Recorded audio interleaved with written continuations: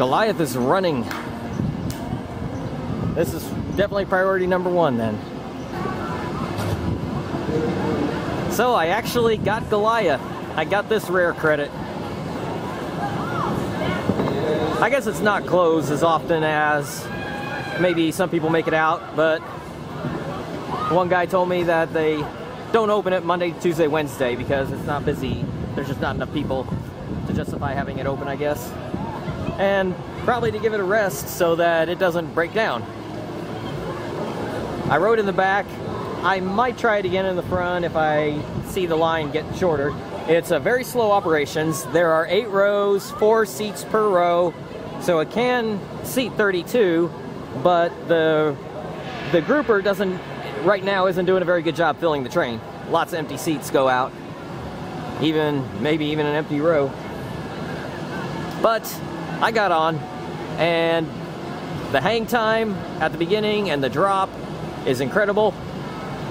The rest of it, when you hit those positive G's, it vibrates a lot and it's not comfortable.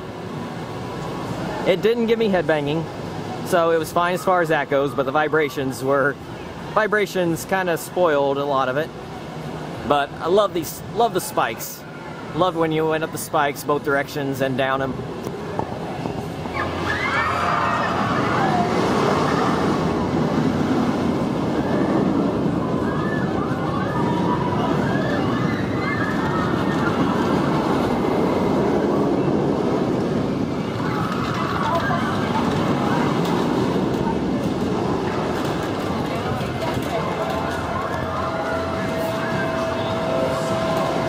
It's a giant inverted boomerang. Only 2 of these in the United States. I hear the other one is much better than this one.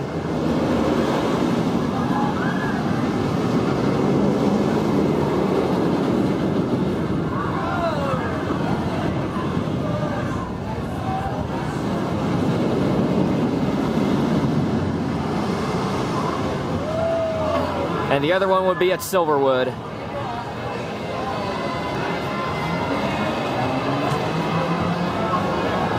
I've never really had an issue with a Vekoma rattle before, but definitely on this one I did. But Vekomas typically don't go that fast. Don't know what the speed is on this, but considering how huge it is, it's probably one of the faster Vekomas out there. If one boomerang isn't enough for you, here's another one, right next to the other one. The Boomerang Alley of Six Flags New England. Odd enough they got 2 boomerangs. They're right next to each other.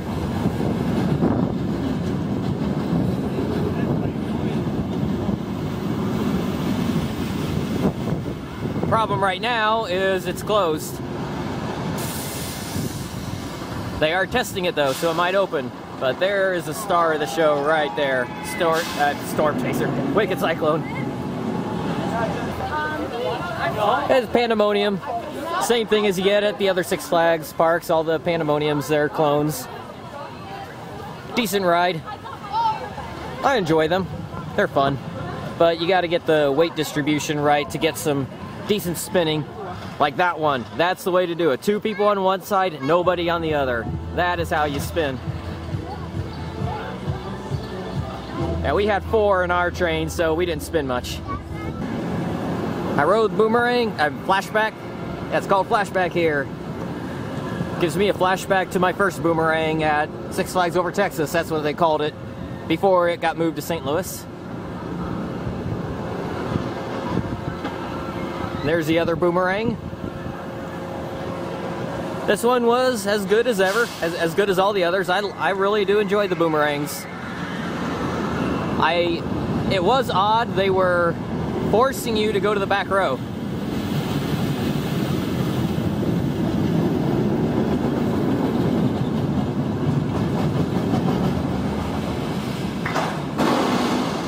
The only thing I can think is that they may be having some kind of maintenance issues with whenever people pile in the front of the train. Maybe they need it backloaded. If so, then I understand.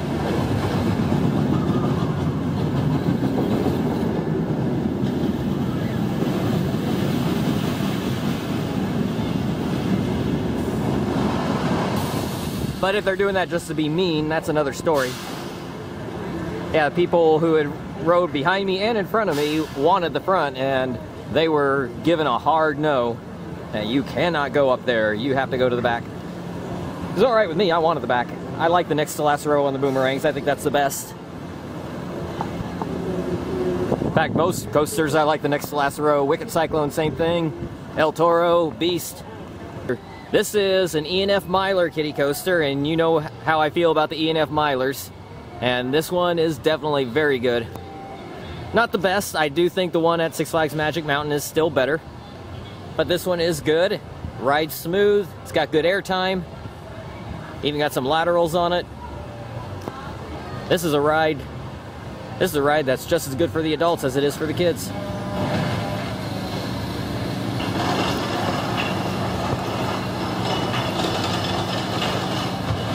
I rode in the front row. And a little bit of floater there.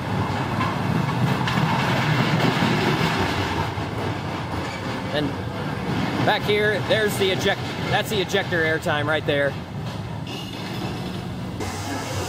I just rode Thunderbolt, a 1941 PTC Woody, and it was okay. It had some shaky moments that bounced you around, kind of like the one at Lake Compounds, Wildcat. But unlike Wildcat, Thunderbolt actually has a few decent moments of airtime on it, so at least there's a little bit of redemption for this one. So some good things, some bad things. So okay ride, not bad though. You do not get to pick your row. You have to go to the end of the line, so whoever was the first one left off of this train gets to ride front, and they have to ride front.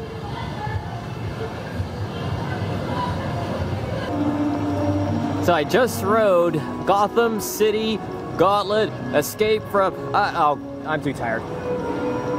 What in the world is with the long name? It's actually... I would say this is my favorite Wild Mouse I've ever been on. I just have to... I kind of cross my arms holding the lap bar to keep from getting jerked into the seats too hard, into the sides.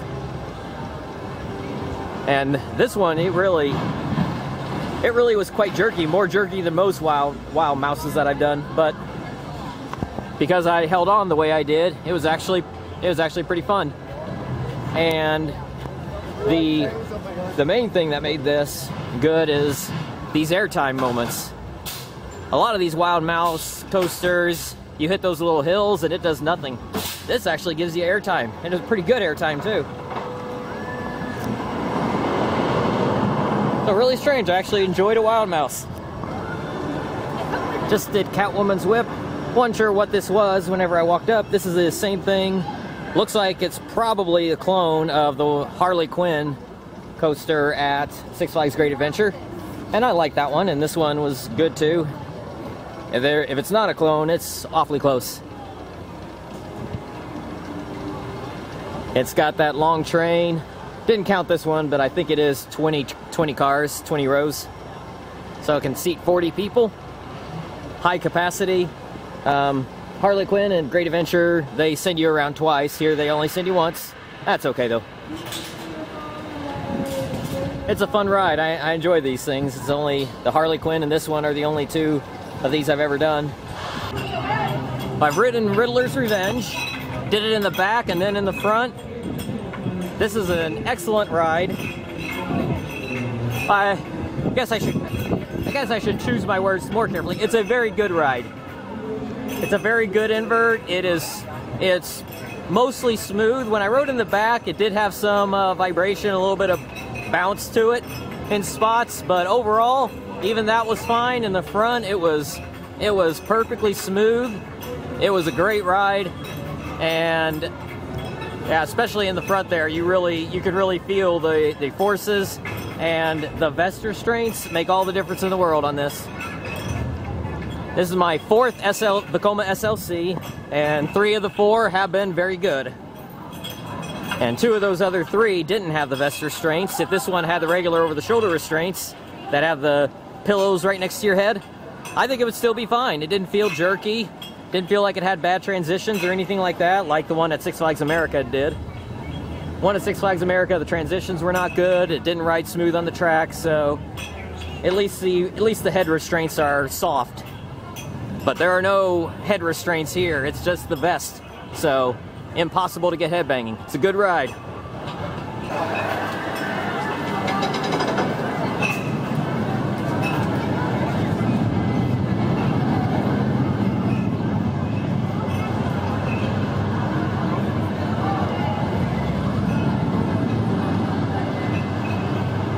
Definitely the best of the 4 Vekoma SLCs I've done because of those vest restraints.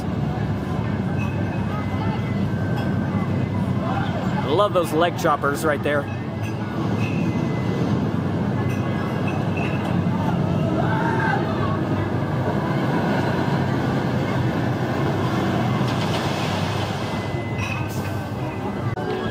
Just did Batman Dark Knight twice. It's the B&M floorless. It was a good ride.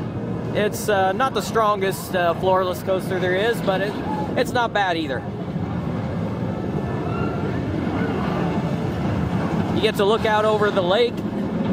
You look out over the lake as you go up the lift. You got a nice zero-G roll there. You got the classic interlocking corkscrews. I didn't get much of any kind of head banging, maybe just a light tap along the way. I did the front and the back. And it's interesting, you got the track that kind of rides through the middle of the loop right there. It's a short ride, there's no mid-course brake run. I think I would put it just slightly behind Dominator. I think I actually like this layout better than Dominator, but Dominator's a longer ride. And then there was Joker. And Six Flags Great Adventure on Monday and Tuesday, you want to ride the Joker? You'd be waiting an hour or so, maybe even longer. It was a huge line for Joker at Great Adventure, but here, it's a walk-on. It's crazy. I did 4 rides. I was able to do re-rides on it. But it is all about weight distribution on the Joker. So it makes it interesting. It never rides the same way, but some do seem to flip better than others. The one at Fiesta Texas is the best, it seems to me.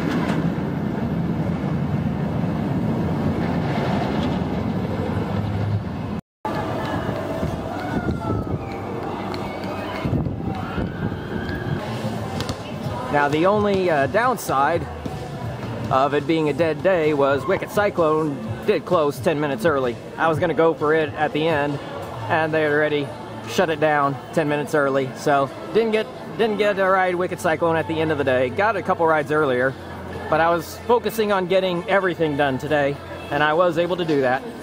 Everything except the drop tower and the frisbee, but I've done plenty of those at other places. Got all the coasters, did some water slides. And that was with getting here an hour and a half late. So yeah, I can't beat that. I just had to shortchange Wicked Cyclone today, but I'll make up for it tomorrow.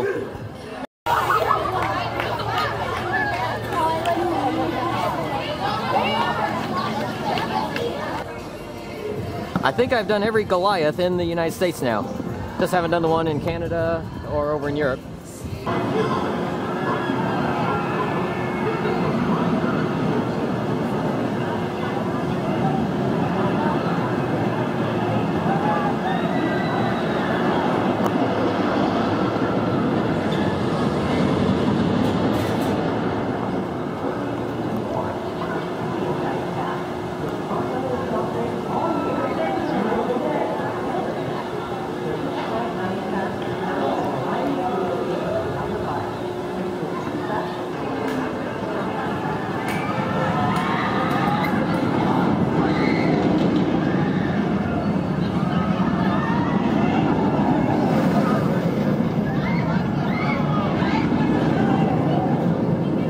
Good dive loop.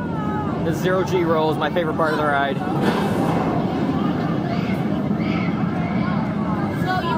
are we all going back?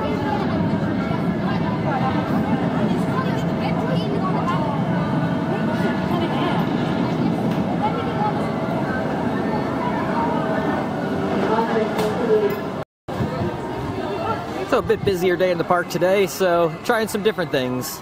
Let's change it up. did this Houdini indoor ride. It was very, very weird. It really messes with your perception. You feel like you're going upside down, but you're not. I highly recommend it. It was really cool. And Tomahawk. Don't know if I've done one like this before. It's kind of like the Frisbee ride, but you're facing inside instead of outside. Not as good as the Frisbees, but it was still fun. And there was no wait for it. And this is back behind the boomerang in a little section that opens at noon. At least it did today.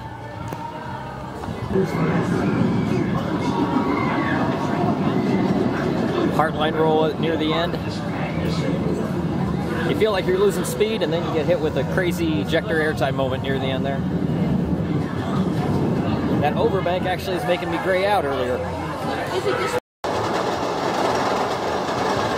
What, the Kentucky Kingdom? I thought this was Wicked Cyclone, not Storm Chaser.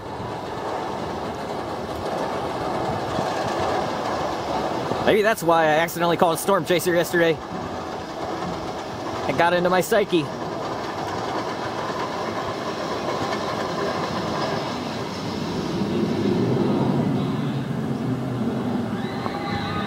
That overbank, whenever I'm a little dehydrated, does make me slightly gray out. And I love that stall. It's kind of a half stall. It's not like a Goliath stall.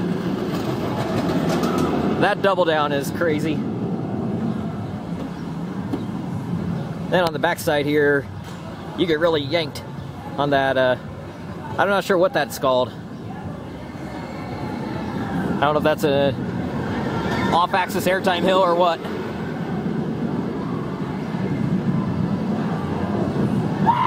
You got another one that's another thing similar to that later in the ride. It might have been right there, right in front of me, where I could see. And I love that Heartline roll at the end. Got a good hang time on it.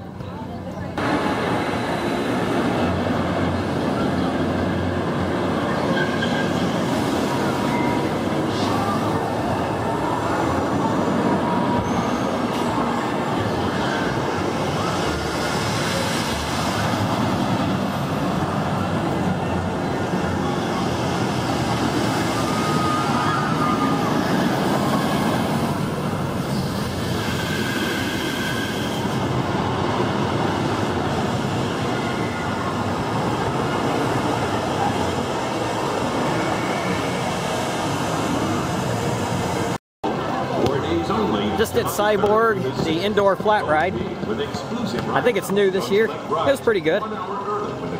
It's not too intense. It is a bit dizzying, but it was fun. And it's indoors, air conditioned. During the ride is air conditioned. Near the Superman entrance. 7 rides I've done today on Superman, 10 in total for the last 3 days. I did 1 the first day when I had just arrived in the last hour, 2 yesterday when I was doing all the roller coasters, and 7 today, and I'm gonna do more. I'm thinking right now this is probably the perfect layout for any roller coaster that doesn't go upside down. The pacing is incredible. The airtime is amazing. It's like, I think there's 10 airtime moments I counted on it. Some of it is ejector, some of it's floater, and a couple of really amazing ejector moments. So this easily beats any B&M Hyper. This is worlds better than Mako or Goliath. And how about a ride that's over a minute long from drop to final brakes, and there's no mid-course brake run? You usually only get that on a Giga, but you got it here on a Hyper. Of course, the Ride of Steels at Six Flags America and Darien Lake are the same thing, but this is much better paced. This is a much better paced ride than those, and it's got more airtime, and it's a lot more interesting. I can see why this won all the awards. That screeching sound is a little weird. Don't know what to think about that.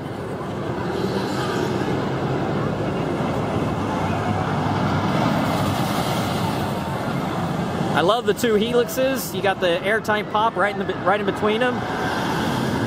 It's paced really well, just goes from one element right into the next. That helix is very forceful.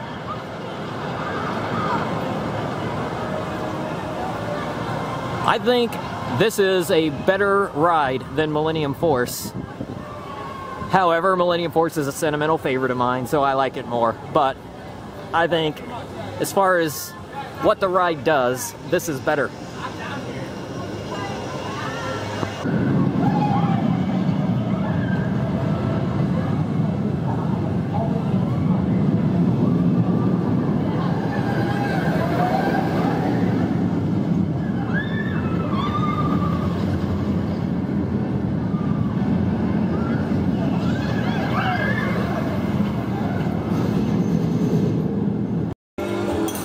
Well, since there was no line and they were just about to close the gate, I went for it. So I finally rode my first Super Loop coaster. So that is coaster credit number, yeah, right. It's a good flat ride though. It has good hang time, and I liked it whenever it was going through the inversions. So it's a fun ride. 15 laps on Wicked Cyclone today. I am going to be bruised tomorrow for sure.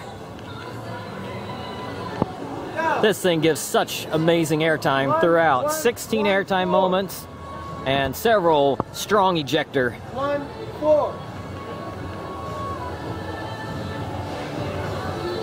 And even after 20 rides over the last couple days, I still haven't quite figured out this layout. It's so interesting. And there's so much to it, there's so much going on, and it's hard to follow it.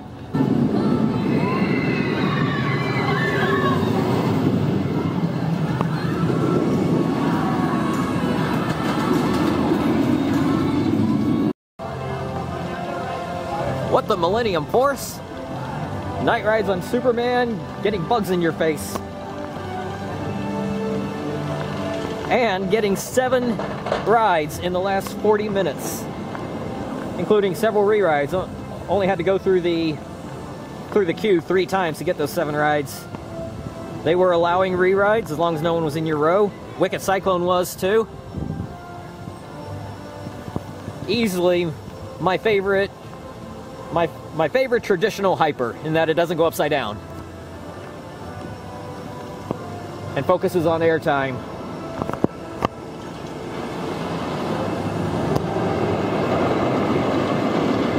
And I totally get it now, how this ride could beat Millennium Force in the Golden Ticket Awards several years. And it slipped a bit to number 5 this last year, but I heard it wasn't doing well, that it wasn't riding as well as it used to. This year I heard it is riding better than ever. And I have no reference point for that, because this is my first times ever riding it. But yes, it is riding great. This is fantastic, easily. This one's probably going to be a top 10 also. This ride has me speechless. This and Wicked Cyclone. And the light just got turned off in the tunnel. So yeah, Six Flags New England, definitely big thumbs up from me. Granted, it's all about Superman and Wicked Cyclone. Everything else is kind of just filler, but it's decent filler. Except for maybe Thunderbolt. Didn't care much for that. At least it had a little bit of airtime, but it was also a shaky ride. And Goliath was a bad ride. But I'm glad I got on it. I tried the middle. It was just as bad as the front or back, so. Other than that, really great park. And I love that the water park is attached. Unlike Six Flags Great Adventure. So combined 29 rides on Wicked Cyclone and Superman the Ride. I am going to be so bruised. But it was well worth it.